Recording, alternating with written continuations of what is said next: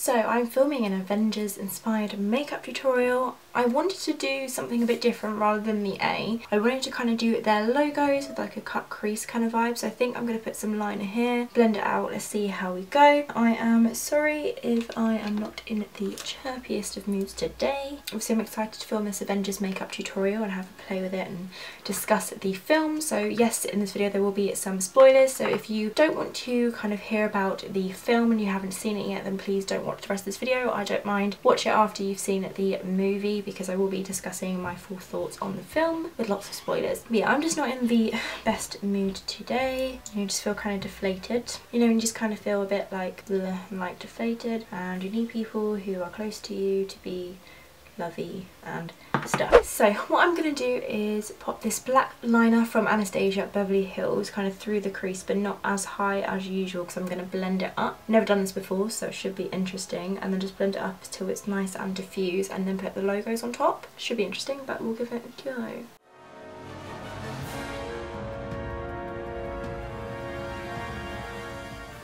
Then I'm just going to pull it out of the outer corner and then just add some more product so it's kind of like same thickness all the way through.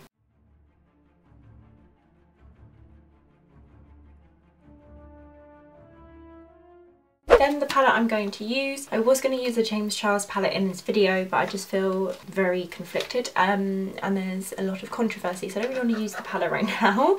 But I'm going to use the Morphe Dare to Create 39A palette, which is just as amazing. There's not a lot of bright colours in it, they're quite dark, but I'm going to use the black right here at the bottom just to kind of like smoke out this line very carefully. And I'm probably going to use, I don't know what shade I'm going to use yet, but I'm going to take the black just to smudge it out, and I'm going to take it on a little pencil brush. I have no idea how this look is going to go in my head, so this is me just completely winging it and just having some therapy by playing with makeup. I'm just basically going to smudge right over that black liner. It's going to be a very long process, but I basically want this to be nice and diffused, and then put the logos kind of like on top of the black and have the lid kind of bare. We shall see.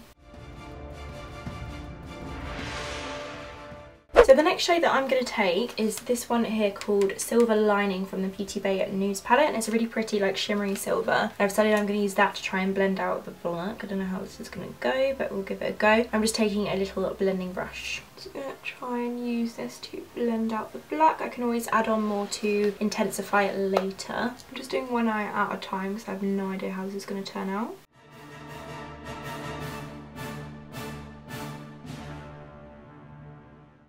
It's actually worked out very interestingly, and it's kind of done like a silvery spacey look, which is perfect for the Avengers theme look. Taking that right up to the brow bone. Then I'm going to go back in with my pencil brush, just take more of that black shade to deepen up the crease, just intensify all of this.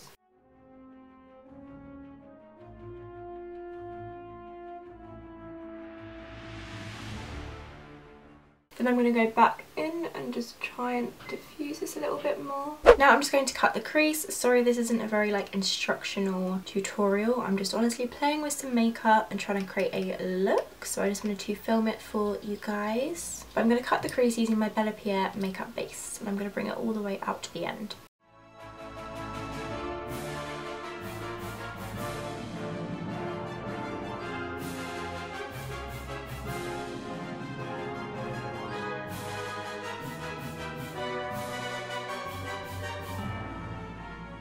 Then I'm going to set the lid using my Revolution powder.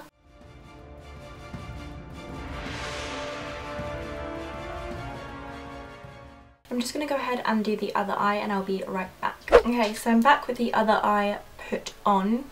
This eye didn't go as well as this eye. It's a bit of a weird day, but I'm now going to carry on with the logos. I don't think I'll be able to talk much through this because I'm just kind of trying to copy the pictures. I'm going to start with Iron Man's logo and put it like here.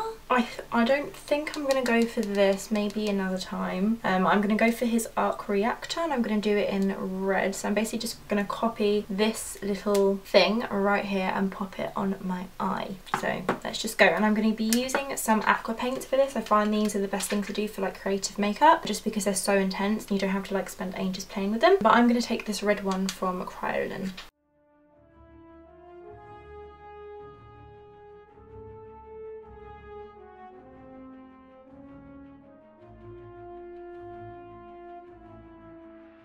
I'm gonna wet a cotton bud and carefully... Oh my god, I'm ruining everything.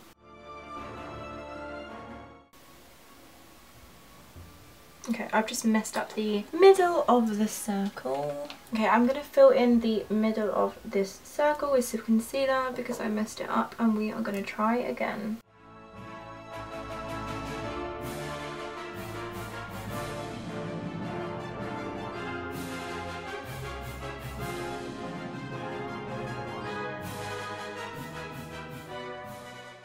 I need to invest in some smaller brushes because this is hard.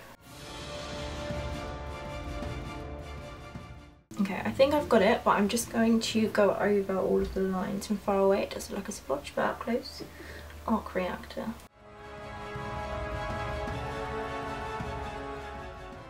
Next I'm going to do Captain America, and I'm going to pop him right here. I'm just going to do his shield, which looks like this. I think I'm going to try and do a bigger circle because the inside details are very difficult and I only have a certain amount of brushes. So let's try and do this, and I'm going to pop that right here. I think this is actually going to be the most difficult one because, I don't know. Okay, right, we're going to go in with the red to start off with.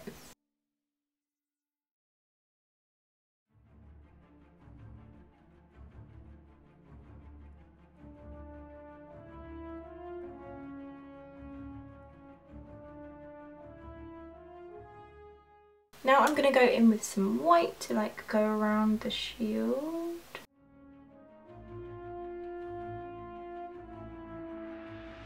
This looks awful, but I'm practicing, you guys.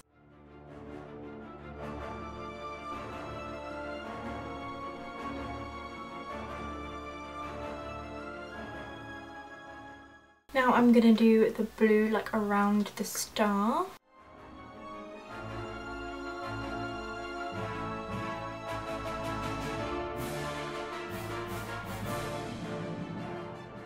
I feel like I need to actually fill in the gaps on the arc reactor so it looks a little bit more like prominent.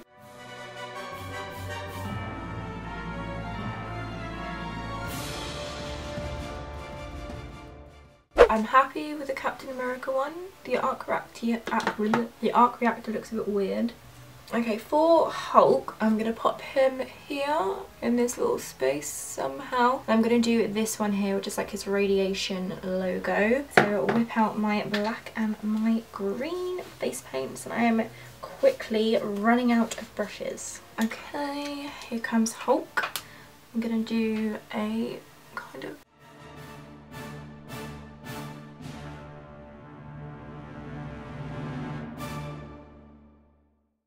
Now I'm going to go in with the black, and I'm going to start with a little circle in the middle. I think the green still needs to dry a little bit. Now I'm going to do the outline.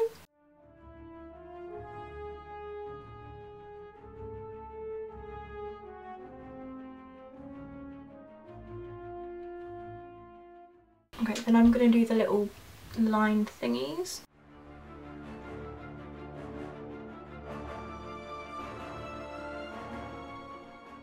I'm going to touch up the logos after I finish filming the video, but next I'm going to go ahead and do Black Widow, which is a yellow circle with like an hourglass symbol in the middle, and I'm going to pop that on the other eye right here.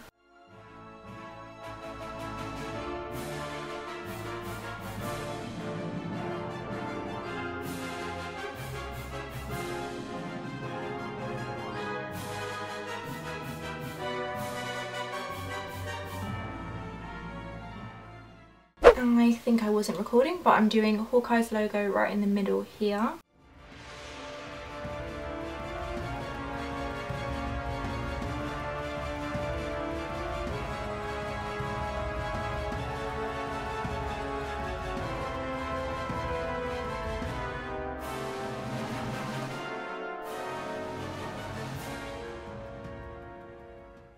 The next thing I'm going to do is Thor's hammer, which is going to go here, and I have no idea how I'm going to do this, but we are going to give it a good old go. I've decided I'm going to try doing this one with a pen eyeliner. Don't know if this is a good or a bad idea, but here we go.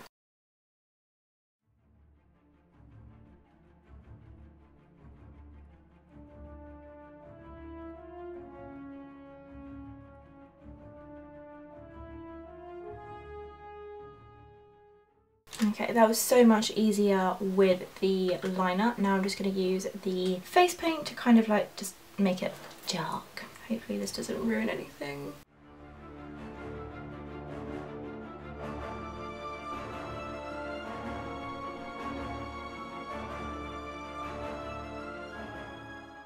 So after this very long-winded situation, I am basically just going to go do the rest of my face makeup, touch it up a little bit, and come back to show you the makeup look and also just talk a little bit about Avengers. I have face paint everywhere and all over my desk. Be right back with a full face of glam and touched up eyes.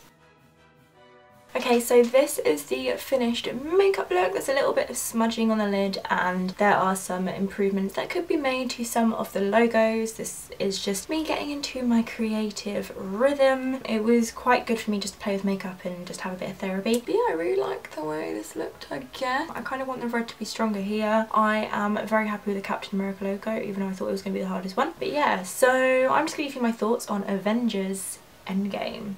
So I was so freaking excited for that film. Like, I was more excited than Nick was. I've now seen it 3 times, twice in 2D and one in 3D. Definitely worth seeing it in 3D. I think it just adds to the film, but it's just as amazing in 2D as well. There were some sad things in the film. Obviously Iron Man is dead. To be completely honest, like, obviously that scene was really freaking sad, like, and then you had Spider-Man, like, he came out and he hugged him, and then Iron Man hugged Spider-Man, and it was very cute and emotional, and I did get a bit soppy. I didn't cry my eyes out just because I kind of had it in my head that I thought he would go, just because he was the first, like, film and all that kind of stuff, so I just kind of had a feeling he would go. But then I picked up on, in the second time I watched it, the big fight scene at the end, like where they're like about to die. Doctor Strange like goes like this at Iron Man, as in like, we have one way to win this, and then he figures it out. I'm like, ooh!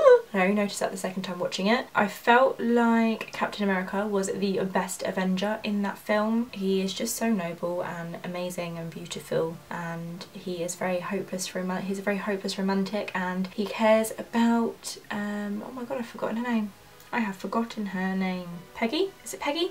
I want to say Peggy. Anyway, I've forgotten her name, but yeah, he's just like wanted to see her, and at the end he like goes off and like marries her, and oh, I just love it. It's just so perfect, and he's the best Avenger ever. The best one. Boys, out of the girls, Scarlet Witch, I loved how powerful like they show that she is in the film. Like when Thanos is like, I don't even know who you are, and she's like, you will, and she like destroys him, and basically the only way he manages to beat her is because he just goes on a suicide mission and pulls loads of missiles from a ship down. So if that doesn't show how powerful Scarlet Witch is, then I don't know what does.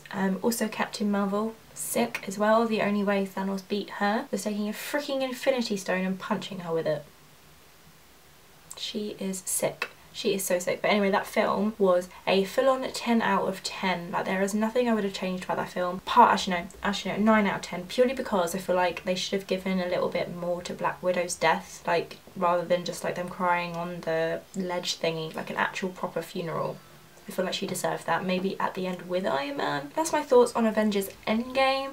If you have any questions, maybe tweet me about it. shivonmakeupbiz, just because I feel like the comments, like maybe people could skip the spoilers in the video. I don't want to ruin it for anyone. But yeah, I really hope you enjoyed watching this video. I know it wasn't very like instructional, but it's just because it was so fiddly and it's really hard for me to explain what I'm doing, and I don't really even know what I'm doing. I'm just playing with makeup. But if you did enjoy this video, please give a big thumbs up and don't forget to subscribe, and I shall see you next time. Thanks so much for watching. Bye.